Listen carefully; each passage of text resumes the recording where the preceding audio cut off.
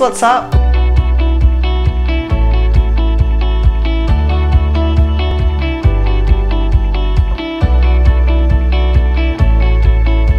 What's up?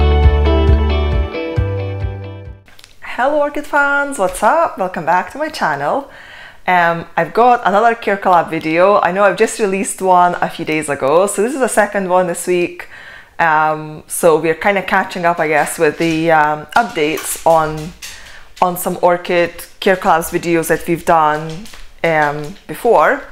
So this is basically a 1-year update, and the orchid we are all presenting is Renanthera monachica, or Renanthera monachica. And as you can see, mine is in bloom. I'll show you the blooms closer in a second.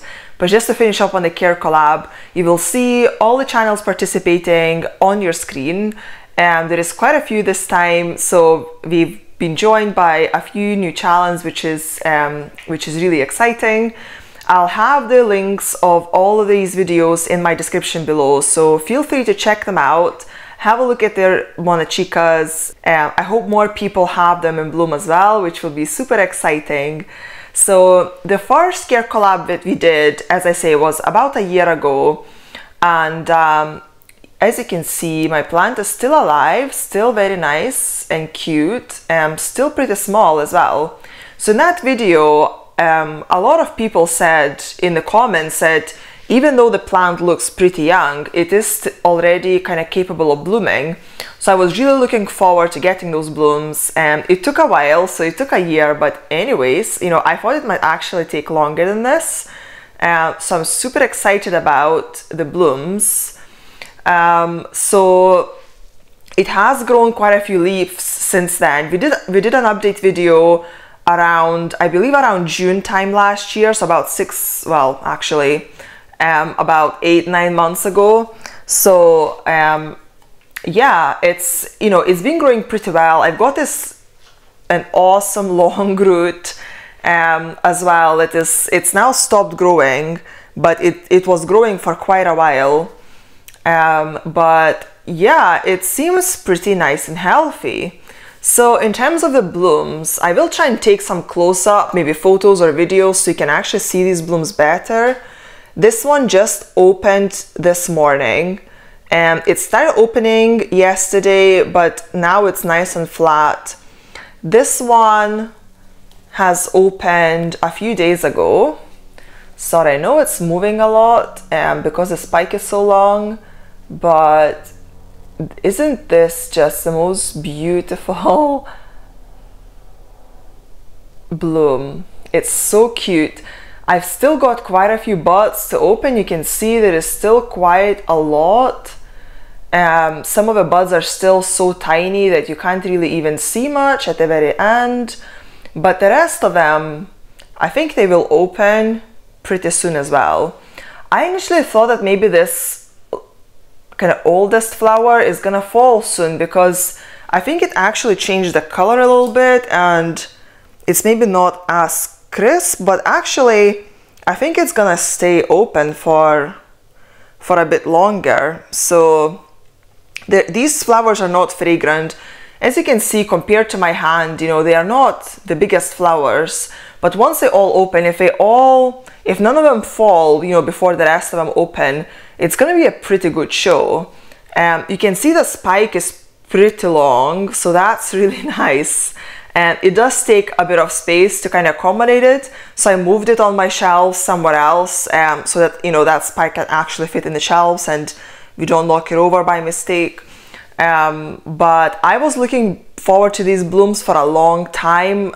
I just find them so cute. I love the spots. So the colors, I think on the camera, the colors are pretty nice and kind of showing really well.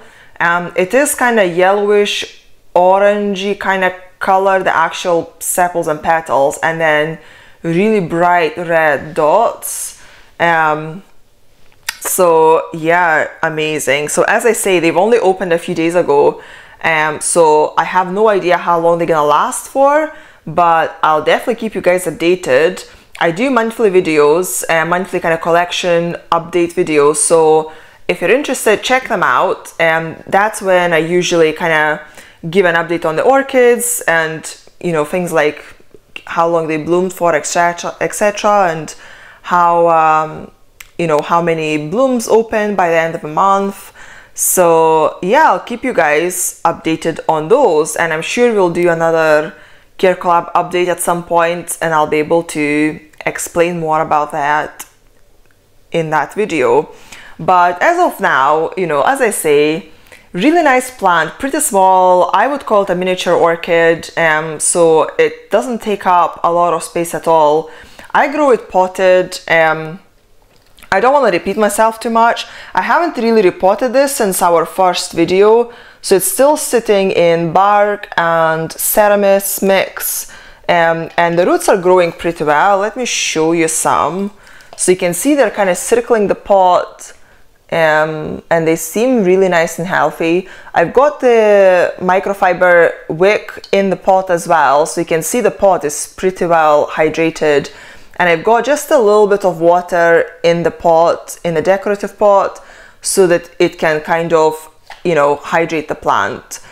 I've kind of noticed that this orchid likes water quite a lot, so it drinks up the water pretty quickly. So that's why I kind of started leaving the water reservoir in the pot so that it can hydrate itself a little bit more. I don't give it as much water during winter. I kind of try and give it kind of you know, a drier period, but it's not like I don't stop watering it completely. So I am watering it a little bit, but now, you know, because it's, I mean, it's constantly growing, so you can see the leaf growing from the middle, and these leaves just keep coming. They never really stop. But now when the orchid has got a spike to sustain and the growth, I kind of try and fertilize it regularly as well. I recently started showering my orchids, so I would take my orchids into the bath and then take the shower and just shower the whole plant, the pot. I take them out of the decorative pots, so the water goes right through the media and just flushes out the media as well. The water goes on the leaves, on the spikes, on the flowers, everywhere, so the whole plant is drenched.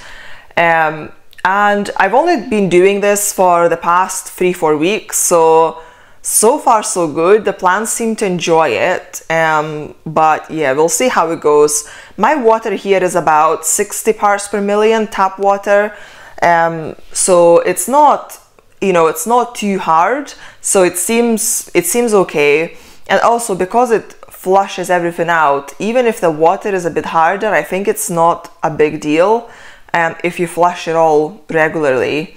So I'll try and do that and see how it goes. I fertilize my orchids during the week, so usually twice a week, but I kind of just watch the pots and see, you know, if it is still water in the pot, I wouldn't touch it.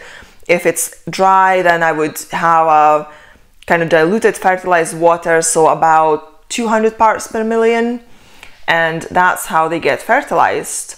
So far so good. I grow them under LED lights. This is a Vandaceous type of orchid, and they are usually pretty highlight orchids. You can see the leaves are pretty dark green, so I actually thought it's maybe not getting enough light to be able to bloom, but apparently it's okay. So I don't have grow lights or anything. I just use LED lights, and they seem to be working. They seem to be okay. You know, the plants are pretty happy, growing well. I've got fans on my shelves as well to kind of sustain the air movement. So yeah, seems to be doing pretty well. So that's it for this update. I hope you guys enjoyed. As I say, please go and check out the other channels as well. You will find the links to their videos in my description below, so it's easy to find. But if you guys have a monachica, let me know how yours is doing. I hope it's gonna bloom for you soon, or it's maybe already in bloom, which is really exciting. But yeah, thank you guys so much for watching. I hope you enjoyed, and I'll see you next one. Bye!